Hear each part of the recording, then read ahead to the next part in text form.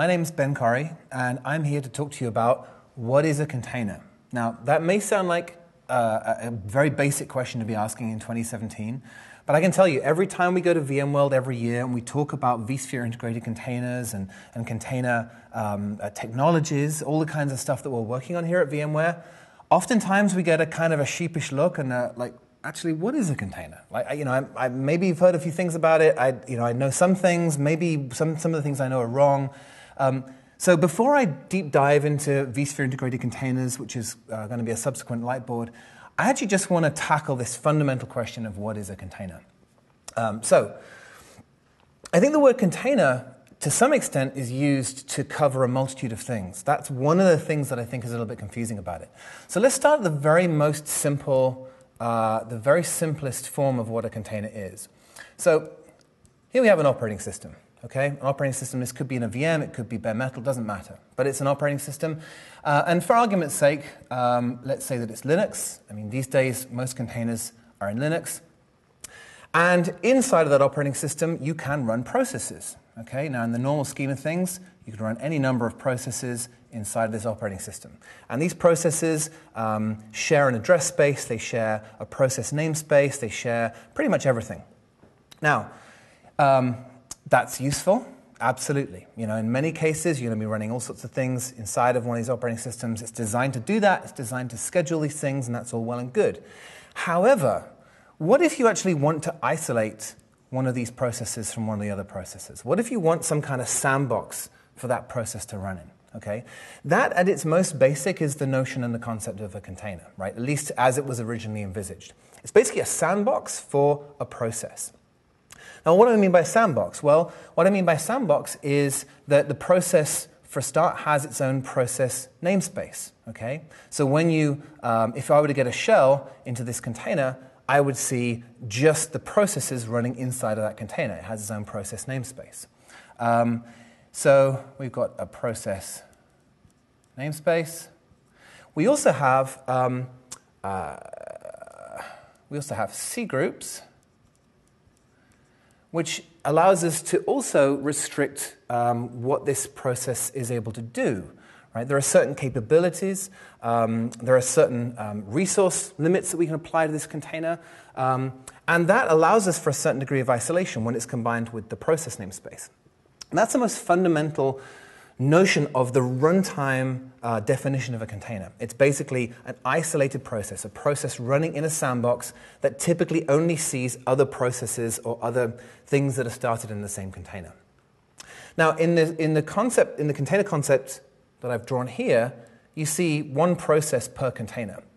And that's typically the way that containers are used. And in fact, the way that a container is used in the Docker sense, and in most cases that you'll see, the container process is actually completely tied in with the lifecycle of the container itself. So when you start the container, it starts the container process. When the container process exits, the container ends. Right? So the container process and the container lifecycle are completely tightly coupled. Now, within the container, you may have other processes running, right? There may be threads that are kicked off. There may be a daemon process that started. You can actually go in and execute other processes in the containers. But typically, you've got this one main process and then other things running. So this is what I would say the runtime, sort of basic runtime definition of what a container is. It's a sandbox for a process. So then let's think about, I said earlier on this whole notion of a container is somewhat overloaded. Let's think about what other things the word container can mean. Well, there's such a thing as a container image. And quite often when we talk about containers, we actually conflate the word container with an image. We actually mean an image. And what is a container image? Well, an image is very simply a binary representation. It's just a bunch of bits on a file system somewhere, right? In the same way as a VMDK is a disk image, and an OVA is an image for a VM. It's basically an image that contains some binary state. The interesting thing, though, about a container image, at least in the way that we think about containers today, is that there's also a notion of a parent-child relationship and image layering. Let me explain what I mean. So if we start at the root of this parent-child tree, we have an image called Scratch. And the Scratch image basically is just a completely empty, think of it as an empty formatted file system, right? It's basically nothing. Now, on top of Scratch, we might have the basics of an operating system. So let's say we have something like BusyBox, or we might have Debian, or we might have whatever, right? But there's some image built off of Scratch that is just the bare bones of an operating system. Then that image can be the parent of another image. And let's say that that image is, I don't know, let's add something into this. Let's say we add SSHD into here. Let's say we add, I don't know, let's say we add Perl into here. Whatever it is we want to add. But now we have an image based off of BusyBox that also has SSHD and Perl. Then on top of that, maybe we'll have another image that has, I don't know, maybe a small application, right? The whole point, though, is that the images are arranged in this image hierarchy. And think of it, it's very much like the notion of snapshots, right? Like disk snapshots. You know, you've got this binary state here, and you add something, and that creates a snapshot. You add something else to it, and that creates a snapshot. The beauty of this, there's a number of advantages to this, a number of reasons this is really nice. One of the good things about this is that it allows you to share images, right? Because you end up with this tree, effectively, and any time that you want to run an application, well, you'll pull a branch of this tree, but the other nodes may well be shared by other things that you're running. So it actually allows for quite a lot of consolidation of binary state, which is a good thing, right? You're not having to shift around entire application stacks in single files, which can be kind of painful. Another big advantage of this is it allows you to concentrate specific things in specific places, right, and know where they are. So, for example, this BusyBox here, it could be Ubuntu, it could be anything, it could be CentOS. But let's say that I discover a particular vulnerability in the user libraries in CentOS, right, or in BusyBox, and I'm like, oh wow, okay, I need to replace this. Well, now I need to understand all of the other applications that I'm running that is going to be impacted by that vulnerability. Well, now, because of this tree structure, that's actually pretty easy to figure out, because every single child node, every descendant of this BusyBox node is going to be impacted by that vulnerability because I know that it's here and I know that all these things inherit from that node. So by rebuilding this and then rebuilding everything else and redeploying everything else, I have a high degree of certainty that the thing that I patched here is now inherited by everything else. So that's also a good thing. So this whole question of images is tied in with this whole question of the runtime notion of a container. And it's a little bit like the whole class object concept, right? An image is like a class, right? It's a template for something, and then you can create any number of instances of that template, and it has this runtime representation. So let's talk then in more detail about how we tie these things together. And actually, before we do that, let's talk about how we build images. And in fact, by implication, how we build containers. So let's talk specifically about the Docker use case because it's helpful to do that. Docker has added a ton of really useful abstractions to the whole container abstraction, this basic container abstraction that makes life way easier and adds huge value to this whole experience. So let's talk about the Docker file. Okay, you may have heard of a Docker file. What is a Docker file? A Docker file is basically an environment in a file, in a text file. And you may not know, but the start of a Docker file is just from, right? From. What does that mean? Well, from is the parent image that this Docker file is inheriting from. So here we'll say from, and we'll say from BusyBox, for example. And then within here, we can basically run any number of things that we want to configure the image that this Docker file is going to create. So a Docker file ultimately ends up creating an image. So we use Docker files and Docker build to create this image tree of images that we can then use to instantiate containers. Now, every line in the Docker file is also a layer. They are cache layers. That's a little bit more advanced. But suffice to say that a Docker file is typically the starting point for an image because it makes that really, really easy. Then how do we make containers? Well, containers come from images. So we go from Docker file to image to container. But we can also create an image from a container. We can actually go from here back to here again. And the way that we can do that is we can say, okay, I'm going to run a container, and I'm going to log into it, I'm going to get a shell into it, and I'm going to install this and modify that and add this configuration file and do whatever modifications I want to make, and then I can commit that as an image. And then from that image, create more containers. So I don't have to start from the Docker file. I can move between these two things here. But hopefully that's a good and helpful illustration of the relationship between these things. Now, another thing that's worth calling out here is that you'll notice that a container is packaged with all of its dependencies, which again is distinct to some extent from most applications. Most applications you'll install into your operating system, and your operating system will already have quite a few dependencies in it. It will certainly have the user libraries. It may well have some basics like SSHD, Perl. They may already be installed in there. And there's a presumption that there's a whole bunch of configuration and operating system state already there when you type apt-get install, whatever you type to install your application. Well, with containers, it's expected that all of the dependencies, pretty much above the kernel, are packaged inside of the container. So when you run the container in an operating system, you actually don't install anything.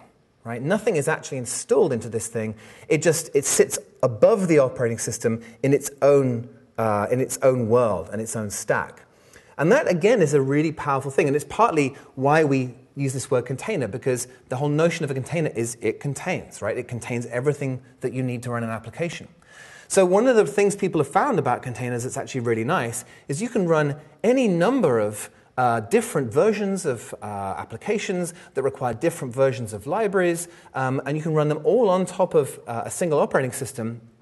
And because none of these dependencies are installed, if you delete these images, it's all gone. Right? The whole thing is back to a completely clean state. And so in the world of things like Jenkins slaves, this is a huge boon, because we can actually run stuff on them without polluting them. Right?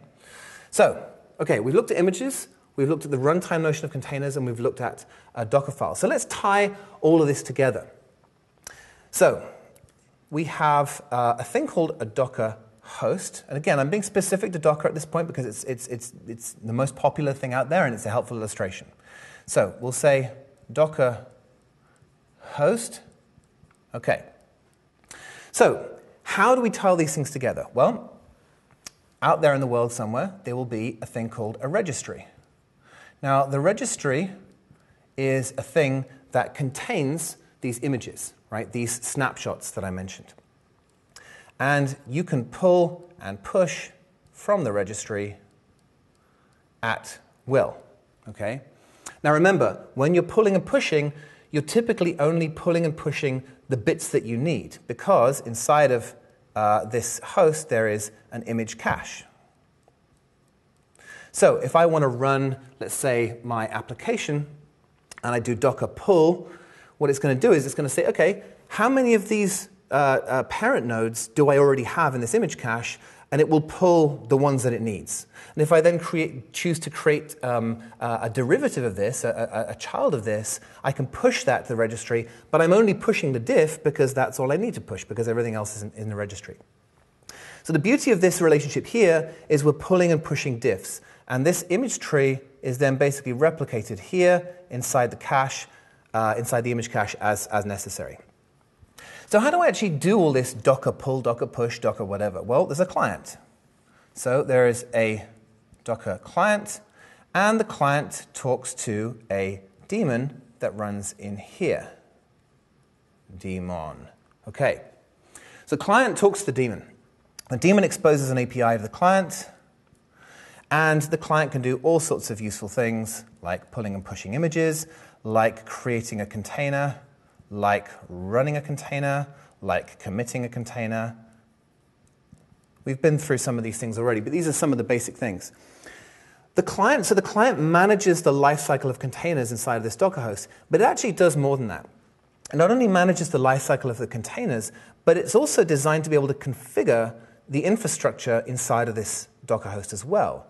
So it's not only container lifecycle management, but it's also able to do network configuration and storage configuration. So what do I mean by network and storage configuration? Well, inside of this Docker host, Docker will set up certain kinds of networking. Right? Now, we're not going to go into detail on that because that would be a topic for another day. But using the client, it's a kind of network virtualization that happens in here. Using the client, I can basically choose to do port forwarding. I can choose to do all sorts of, there's all sorts of plugins as well that give me much more complex overlay networking and other capabilities. But from the client, I can control all of that networking. And I can say, okay, I want to create a network for containers to talk to each other on. I want to assign this container to this network. I want to create links so that containers can refer to each other by certain types of host name. There's all sorts of network configuration I can do from this Docker client.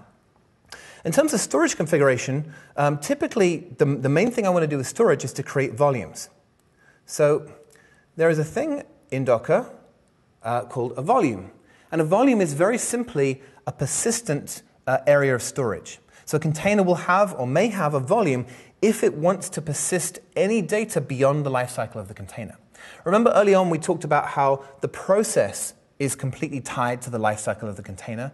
Well, the container's state is also ephemeral and completely tied to its lifecycle. The moment you delete a container, you delete all of the state that it wrote. So if you actually want to persist any state, you've really got two options. You either create a volume and you mount it to a container, or you'll push it out on a network socket to somewhere. Right? Those are the two things that you typically do.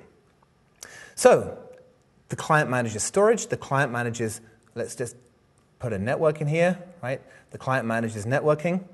And it manages the container lifecycle. So let's say we start a container. Let's say we start my app. Well, we go client, Docker run my app. Okay, well, let's say that it's pulled all of the images it needs from the registry and the images are in the image cache.